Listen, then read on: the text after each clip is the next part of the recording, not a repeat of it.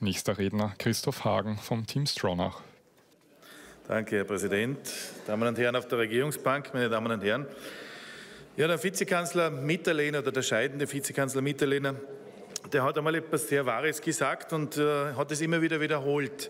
Er hat nämlich Folgendes gesagt: Mit was sollen wir vor den Wähler treten?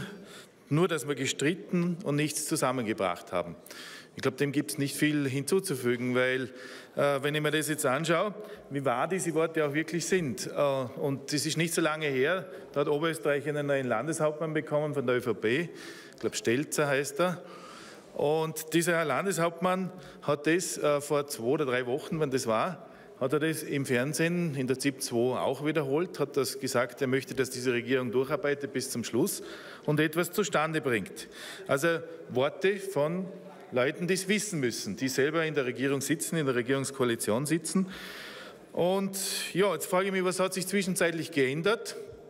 Ja, man kann sagen, ein bisschen mehr gestritten ist noch worden, aber in Wirklichkeit nichts zustande gebracht. Und wenn ich heute dem Herrn Bundeskanzler genau zugehört habe, dann hat er jetzt heute etwas gesagt, und zwar wir von der Regierung hat er gesprochen, oder wir von der SPÖ, ich weiß es nicht, wen er gemeint hat. Wir wollen jetzt mit dem Parlament zusammenarbeiten. Meine Damen und Herren, das ist schon ein bisschen, ich sage jetzt einmal, man möge mir den Ausdruck verzeihen, mit V fängt es an und mit Arsch hört es auf. Komme mir vor als Abgeordneter da erinnern, weil wenn die Regierung hier so überheblich ist, dass man sagt, okay, jetzt lassen wir es noch ein bisschen mitreden, die Vertreter vom Volk, na super, dürfen es auch noch ein bisschen was mitmachen, wir sind ja so gnädig, damit wir ja dann gewählt werden. Meine Damen und Herren von der Regierung und der Herr Bundeskanzler hat vielleicht nicht ganz verstanden, dass wir vom Volk gewählt sind, wir Abgeordnete erinnern, wir sind das Gesetz, nicht die Regierung. Und das sollte ihm jemand einmal ein bisschen hinter die Ohren schreiben. Also das muss man mal klar sagen. Eigentlich hätte ich ja viel mehr sagen wollen dazu, nur es ist da fast jedes Wort zu schade. Ich möchte aber mit etwas enden und meine Rede, die heute sehr kurz ist, werde ich Folgendes Ihnen mitteilen.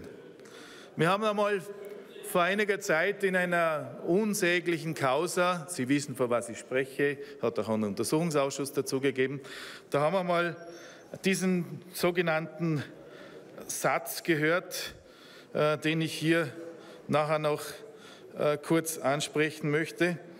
Aber lassen Sie mir das ganz kurz auf den Kernpunkt bringen.